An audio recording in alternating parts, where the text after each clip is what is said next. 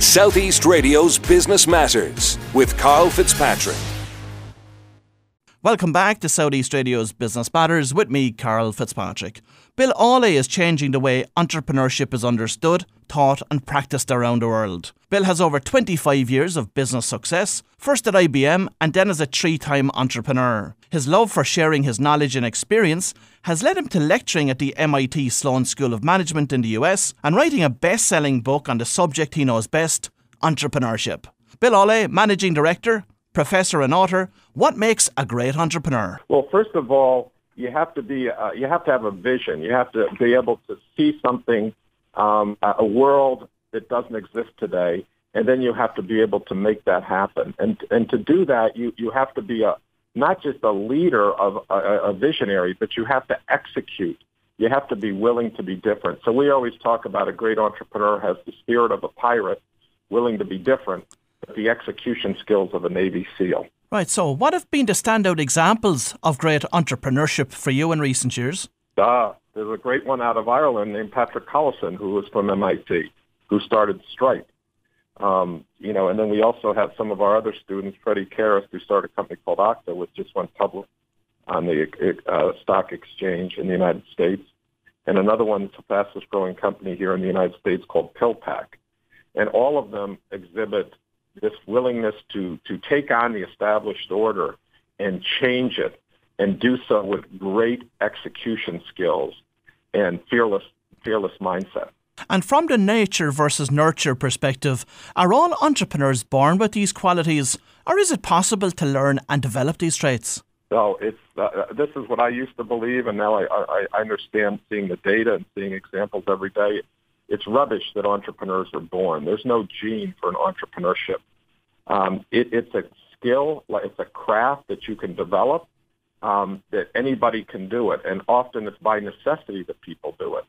But it's not a science in the aspect that, you have to, it's deterministic that if you do X and you do Y, you get Z. It's rather something that if they're first principles, if you do them right, your odds of success go up. But on the other hand, it's not an art where very few people can do it, and it's ambiguous.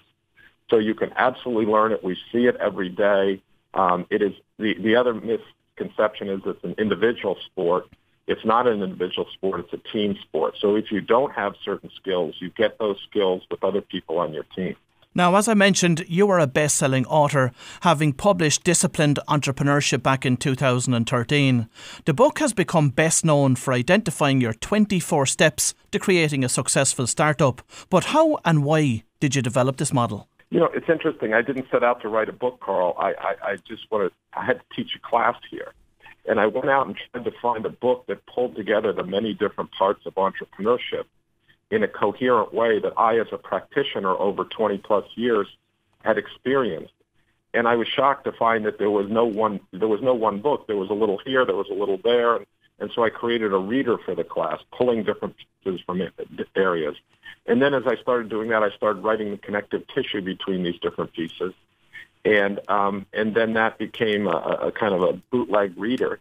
And Wiley approached me and said, "Hey, would you like to publish this?" And I said, "Sure, if anybody else would find it useful." So it's been one of the most rewarding things I've ever done to see all these people who are now entrepreneurs because of it.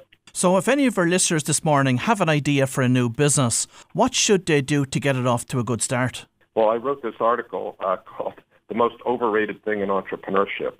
And the most overrated thing in entrepreneurship is the idea. Everybody thinks, it's all about the idea. Yeah, you need an idea to get started, but it is so much more about figuring out who the customer is and directing your focus on what can you do for that customer and having a disciplined process to go through it. And then the most important thing is the team. You have a good, solid team where they have complementary skills, but you give each other energy. Again, I use the sports analogy. You have to get, a good goalie. You have to get someone who's good on defense. You have to get someone who's good at scoring goals on offense. And so you build that team. So if you have an idea, that's just the beginning. You have to go out. You have to learn about entrepreneurship. You have to figure out who your customers. You have to build your team. And of course, Jim Collins, in his book From Good to Great, talks about getting the right people on the bus before you set off on your journey. Would you agree with that? Yes, and I love that analogy. But I would say in entrepreneurship, you can't just get the people to get on a bus that has an undetermined location. In entrepreneurship, it's critical to have people who have a passion for your general vision. So you have to have a bus, and you have to say, this bus is going into the area of clean energy, or it's going into education, or it's going over here, and here's a general idea. And then get the right people on the bus for that journey. Now, in your book, you speak of the beachhead market and the total addressable market size. What are these markets and how can they be identified and calculated? So, first of all, one of the things is, and I'm not that smart. I just made all the mistakes in the world. And I figured if I had 3 or 4 markets, that was better than having one market. And if somehow that didn't work, and then the more I focused, the more progress I made. And then as I started to look around, I saw great analogies for this. There's military, they have this concept of a beachhead market. You don't try to attack on all sides your enemy. You attack in one place like they did in World War II. You went to Normandy, and then you came up. And so the military have known this. And then I saw a great proverb from a Romanian friend that said, a person who tries to catch 2 rabbits catches none. You have to focus on catching one. And in that one beachhead market, you have to make sure it's significant enough. And so you figure out how many users there are in that beachhead market and how much they will spend, how much are they worth to you. And that becomes the total addressable market size for your beachhead market. And this focus is critical for an entrepreneur. Now, if you've just tuned in, we're examining the process involved in creating successful startups with entrepreneur supremo, Bill Aulet. Bill, we've looked at markets, but what else can a business owner do to define the customer for the product or service? That is the critical question. Not only do you have to identify the customer, you have to walk in their shoes, Karl. You have to almost become one with the customer. And this is what we call primary market research. And this is one of the things I did when I was at MIT getting my graduate degree, is I studied companies. And I found out the ones that were really the great companies were the ones who really understood their customer, not just economically, but socially, emotionally, in all dimensions. They had walked miles in their shoes, and then they developed the right products for them, and they messaged it, and they had them go through the right channels and with the right business models to get paid for.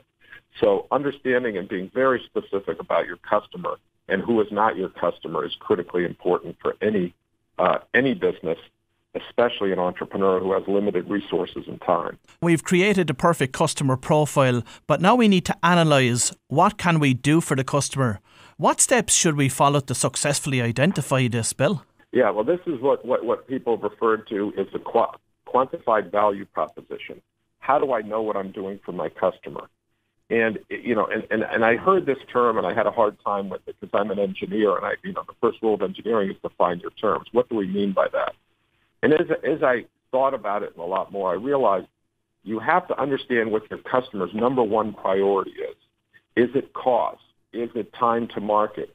Is it, is it reliability? What is it? And if that, then you have to say it could be, comfort level. Whatever that is, you need to say, what is the as-is state for what they're doing? And then what is the possible state in that dimension for that factor? And that's how you determine what your quantified value propositions you're doing for your customer. And if you do it right, you'll see the customer's eyes just light up as you give it to them. And staying with the customer mindset, what are the important factors to be considered in terms of how our customers will be best able to acquire or access our product or service? Yeah, this is another part that I couldn't find integrated in, and yet there's been a lot of work out there on this. And it's called the decision-making unit. When people say a customer, that's a bit of an amorphous term. Do they mean the end user, the person who uses the product, and when they use it, it creates value? Or do they mean the economic buyer, the person who pays for it? Or do they mean the champion of the person who champions getting your product or offering? All three of those could be the same person, but very often they're not. And understanding each one of those roles and who influences them is critically important. And so, you may have a great product, but the best product doesn't always win. It's the product that's used by the customer that creates value that the customer recognizes. And to do that, we have to understand the acquisition process. And that's understanding I just overviewed as the decision-making unit, and then understanding that's who makes the decision, and then the decision-making process is how they make it. Now, the part that we're all interested in, making money from the product or service offering. What steps would you ask business owners to follow to ensure that they are maximising their commercial returns? Yeah, and that's a really interesting question, because often people just say, I can make a widget and I can sell it for $10 and it only costs me $1 to make, and therefore I'm making money. That is a very naive, and I understand it because I did it as well. That's naive, because the biggest cost that's usually incurred in these is the marketing and sales costs. So what we do is in the disciplined approach is we say, who is the customer, and then how much is that customer worth to you in profit? And that's one side of the equation. On the other side of the equation, we figure out how much does it cost to acquire a new customer. Now, they'll vary, but what's the average cost to acquire a customer? And compare that to the lifetime value of that customer from a profitability standpoint. And this is what we call unit economics. And it's a very simple concept, and it's something that you can start to get your head around.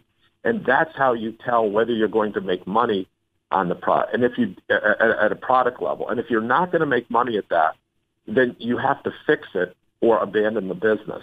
And you'd be shocked at how many businesses don't understand that fundamentals. Now, that doesn't mean you're going to make business. Your money's going to make business. But that says, yes, we have cleared the first hurdle. Then we have to look at, will that profit cover the research and development overhead costs that we're going to incur as well? But it's a systematic approach that we're taking to make sure that your business is economically viable. So let's focus on the product next. How do great entrepreneurs set about building a product? First of all, great entrepreneurs are cheap. They don't spend money on things that they don't see a good return on. And I use that term, and people, oh, you're cheap. That's not right. By cheap, I don't mean saying no. Any monkey can say no to anything. It's the smart person who figures out what they spend their money on, where they get a real reward from it. So people who are great developers figure out what are the key assumptions that I need to test, that if they're true, then my product will be successful. And then they find the most economic ways to test those with customers, not just asking them, but then doing what's called A/B testing, and then getting behavioral economic studies to show that, in fact, they're going to do what you want them to do. And then that proves a hypothesis or disproves it. And then you go about building it. There's this urge to build stuff very, very quickly. And there's a lot of problems with that. It's expensive from a monetary standpoint. It's much less expensive than it's previously been. But it's also expensive in that people get emotionally attached to what they build. This is called the IKEA effect. I talk about this in the book, and it makes it hard for people to really listen to the customer the way they should. And Bill, it's every business owner's dream to achieve scalability. But how is this best realised? Well, first of all, you have to think about what is it that you do that's unique. What's your special sauce?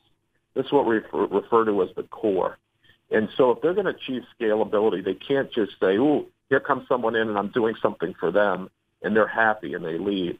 They can't be playing checkers. They have to be playing chess. They have to think, what can I do that will make not only this customer happy, but many other customers after that, beyond Donegal, beyond Cork, even into the place like the United States, and then you have a scalable business. And this is what we call the core. It's steps 10 and 11 of the disciplined entrepreneurship approach. Now, in October of last year, you made the headlines for saying that you believe that Mark Zuckerberg of Facebook fame is not a good example for startups. What has brought you to this conclusion? Well, there's nothing against Mark Zuckerberg, but he is not he's a statistical outlier for entrepreneurs. Entrepreneurs are not usually 20 years old, and they don't usually try something, and then all of a sudden it takes off and they're in the movies. Most entrepreneurs are in their 30s, and they've tried one or more companies before that, and they've learned from that, like I did. It's like pancakes. You try something, you try it again. And this idea that, mercurial individualists who just, takes off, that's not a good one. And is it a case that startups are not a young person's game? Absolutely not. I mean, there's a lot of myths about entrepreneurship that the material individualist, not true. It's a team sport. That it's for young people, not true. Most successful entrepreneurs are in their 30s, but you can start earlier, but usually there's someone on the team who handles that very difficult aspect called managing humans. And usually you have to be more mature than a young person to do that. So on the team sport, you usually have people who have more experience than just being a young person. But you also have to have a young person's look at the world. You have to be willing to, if all the fish are swimming one way, you have to be willing to swim the other way. You have to be willing to think differently. And Bill, on the topic of managing people, what advice have you got for business people in that respect? Well, I wrote an article that's become one of the most popular things I've ever written called Culture Eats Strategy for Breakfast, quoting an old Peter Drucker line, and it's on TechCrunch. And I talk about the importance of being a clear, ethical leader, because in a startup, you're essentially starting a cult. And I know that's a word that has a lot of negative connotations, but you need to get people to follow you. You need to get people to trust you. And if you're an ethical leader, then you're going to put out what your values are. And then people may or may not like those, but if they like those and they follow you, then you have a very coherent organization. And when you can trust the person on your left and trust the person on your right, you can achieve extraordinary things. And Bill, final question for you this morning. One commonality between all businesses is business owners are constantly having to overcome problems. What advice do you have for them in terms of how to overcome these problems? It's great. We have a lecture in one of our classes. It's called the Stuff Happens lecture. And we halfway through the semester, they're building a company. And we have a break and we say, look, all these stuff has happened. Write down what's happened, gone wrong. And then I go through them, I put them up there, and we go, what other things go wrong? And I say, make a list of them. I say, what do you think the number one thing that goes wrong is? And then I write on the board in big letters. They all guess. Money, you run out of money. The team, not having a vision, custody. I say, all those, but not the number one. And I said, the number one thing is, at the end, big letters, I write everything. Everything is going to go wrong. Things that you don't even think of, know about, they're going to go wrong, as you said. The question isn't, they're going to go wrong. You can't stop that. The question is, what do you do when they go wrong?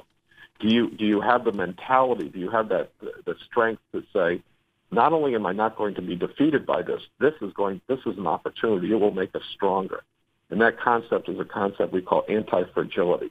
Not only do you not break, you don't just weather the storm. You get stronger during the storm. Southeast Radio's Business Matters with Karl Fitzpatrick.